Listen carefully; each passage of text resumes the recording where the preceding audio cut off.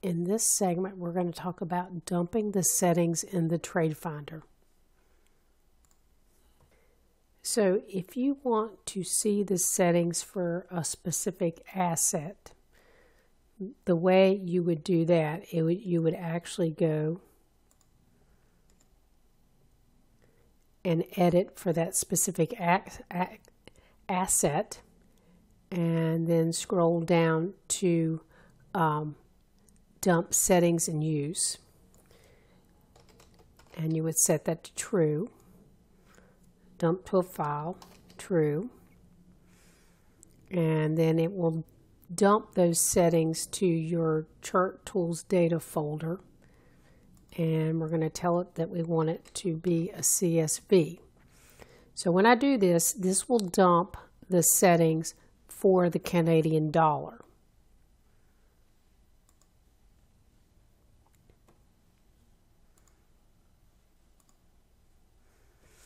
And you can see here, we're in the Chart Tools data, and here it is the Canadian dollar, the 60-minute interval, and it gives today's date and the time. So if I open this up,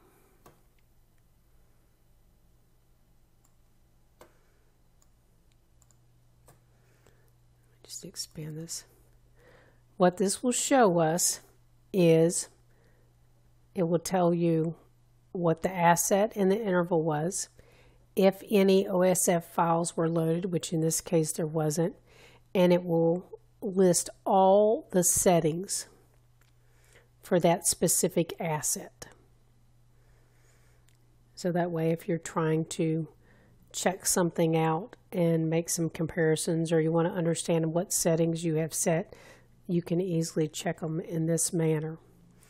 And you can actually dump the settings for the chart tool and compare the two of them as well to see if you have a difference between the setting and in your chart tool versus the Trade Finder.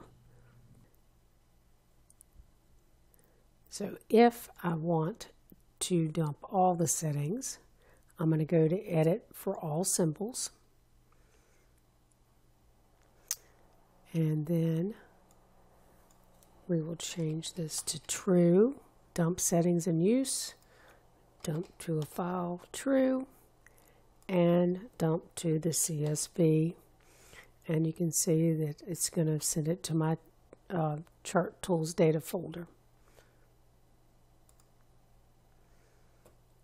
So now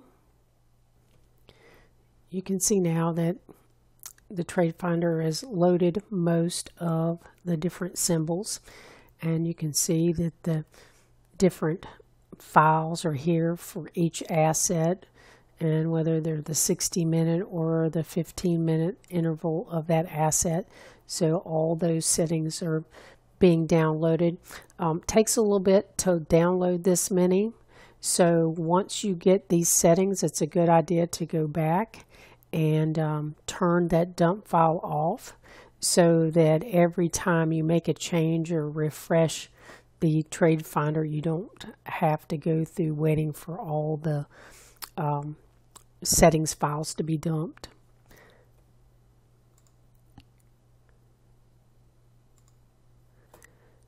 So if we want to check the chart settings to make sure they match up, you can go to Edit Studies, Customize, and then you can go dump the settings for the chart tool, and then you can compare the two.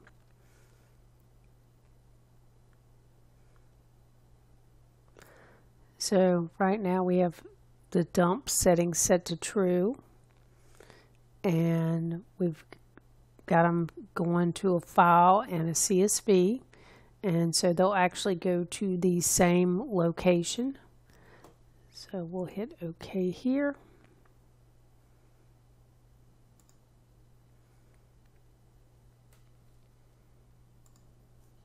So you can see the chart tool settings right here for the Japanese yen on the 60-minute. So we'll open that up. And if we want to compare that, here's the trade finder setting for the Japanese yen on the 60-minute.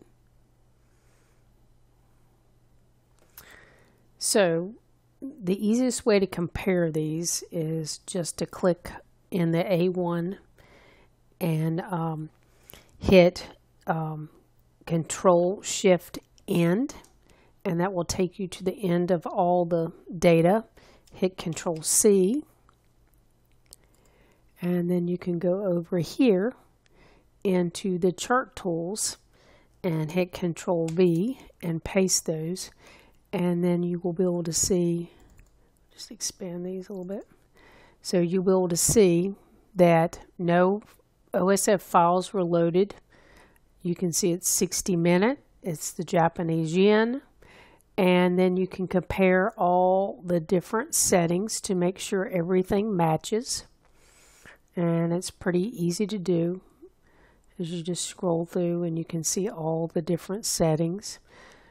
So if you were seeing a result in the Trade Finder that didn't match, then you could just compare the settings, and there are a few differences. There's more settings in the chart tool, but in general it's pretty easy to compare the key settings that would affect how the bands appear on the chart and the trades that would be listed in the Trade Finder.